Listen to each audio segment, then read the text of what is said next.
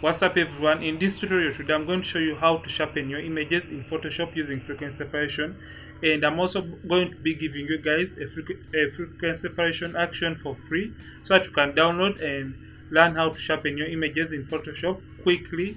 And unlike so many videos on YouTube, so many videos show you a longer process, and I'm going to show you guys how you can just play this frequency separation action and apply sharpening to your portraits in Photoshop. And before I can go ahead, this image was taken by Wale Visuals, as you can see, and I already did the retouching. And if at all you'd like to learn how I retouch my images to look like this, I'm going to put the link right above here so that you can learn and follow along how I do retouch. And this tutorial is not about retouching. So this image was by Wale Visuals. I'm going to put his link in the description so that you guys can check him out. He is an amazing photographer. So we're going to be using this image, and as you can see, it is already retouched or edited. So when you're going to sharpen your images, make sure you start by duplicating the background layer by clicking Ctrl J on the keyboard. Yeah, Ctrl J, or you can just drag and drop right here to create a new layer. So we are going to delete that layer, so just create one layer on top right here. Then one thing I'll show you is after downloading your frequency separation action, sorry about this, after downloading it and you want to load it into your Photoshop, let me first show you guys this before I can show you the sharpening, because this is also essential and someone out there may not be knowing how to import their actions into Photoshop. So just come right here to window, then come to actions. So when you click actions, you come to this panel right here if at all you don't have it. So after doing this, just click on this icon right here, and you come and click on load actions. So when you click on load actions, it will take you right to the folder where your action is, and click on it, and yeah, click load. So since I already have my action, I already have it right here. So after downloading this action, I'm going to be giving you guys, the link is going to be in the description of this video. Just come right here, click actions, and select the action right here, and now click play. So your action is going to play, and now for the radius, just leave it in its default, yeah, and click OK. So to continue running and playing, so just click continue. So you're going to close this right here, and now this is our frequency separation group. So in frequency separation, remember this divides the image into the color and the texture. And now remember, now we want to sharpen the image, and sharpening your image will be dealing with the texture, not the color of the image. So that's why you see this high frequency layer is usually the texture layer. So when you look at this layer right here, it contains the texture of this image. So what you're going to be doing, that's what you're going to be doing right now.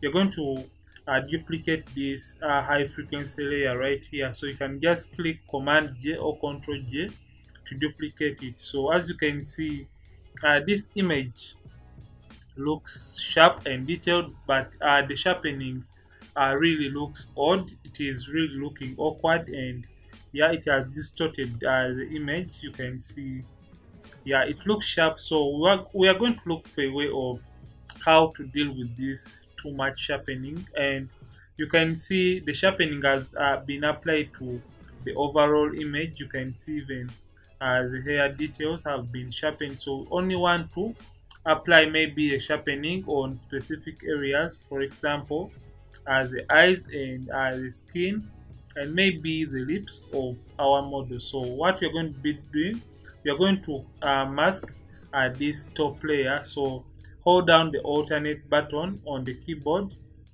So when you hold it down, just click on this camera like icon, and as you can see, when you click it, the image will be set back to the default. You can see like there is no sharpening right now. So the image is like how it was before. You can see there is nothing at all if I turn this on and off. So make sure this black mask is selected. So we are going to paint on the areas that we want to be sharpened using a brush. So we're going to be painting using a white brush on this black mask. So make sure white is on the foreground right here, and if at all you don't have it, just click here to toggle and get white on top, or click right here to reset and get this black and white swatches. So make sure white is on top. So increase on your brush and make sure the opacity is at 100 and the flow is at 100.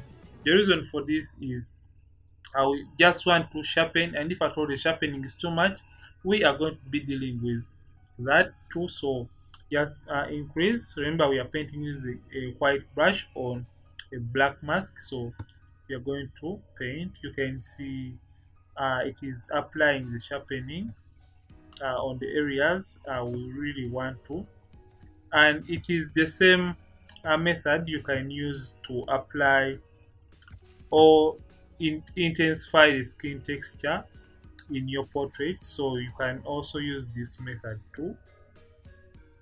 As you're seeing, I don't want to apply the effect on these uh, parts of the hair. You can see on her top, on the top of her head. So I don't want to apply the sharpening on those areas. So I'm just applying the sharpening on the skin. So after doing this, you can see the sharpening is too much. So we are going to be dealing with reducing on the sharpening of these areas. So I'm sorry if I'm being too fast, but I just want to show you guys how this works and yeah, what this really does. So you can see now the image really looks crisp, sharp. So we can as well come to the eyes and sharpen them too. You can see it has applied the sharpening. So you can see now the sharpening has been applied. You can see before, after, before, after. It is really looking sharp. You can see the difference. I hope you guys can see the difference right now. So if at all you feel the effect of the sharpening is too much on this portrait, just make sure you're still selected on this layer and come to the opacity, and you can turn down the opacity to that of your liking. So you can see the before after. Let me zoom in so that you can see the effect. So before after, you can see the effect in the eyes. Before after, before after, it has been sharpened. So this is a quick way so how you can sharpen your images using frequency separation in Photoshop. Sorry. And if at all you love this tutorial, don't forget to like this video, and don't forget to drop a comment in the comment section, and don't forget to subscribe if at all you have just landed on this video from this channel for the very first time. I'm Ronix from Ronix Photography. See you in yet another retouching tutorial on this channel, and stay blessed.